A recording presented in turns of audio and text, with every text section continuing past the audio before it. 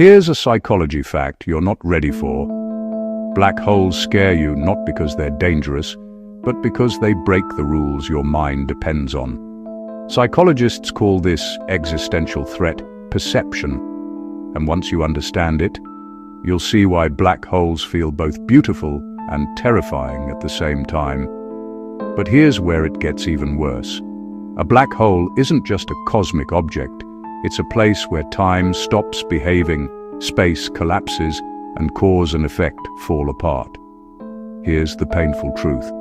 Your brain is wired to survive in a predictable world, and black holes represent a reality where prediction dies. But here's the part nobody wants to admit. When you stare at a black hole, you're not afraid of being swallowed. You're afraid of meaning disappearing.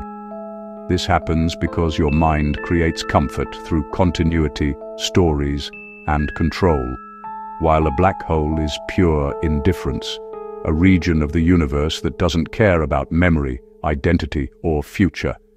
Your brain thinks awe comes from beauty, but the reality is, awe comes from confronting something bigger than your ability to understand. If that hit you, good. It means you're feeling what philosophers call the sublime, the moment when wonder and terror collide. Here's the truth you've been avoiding. Black holes disturb you because they reveal that the universe doesn't need you to make sense. And if you want to break this cycle, start with this. Don't run from the fear. Sit with it. Let the vastness humble you instead of threatening you.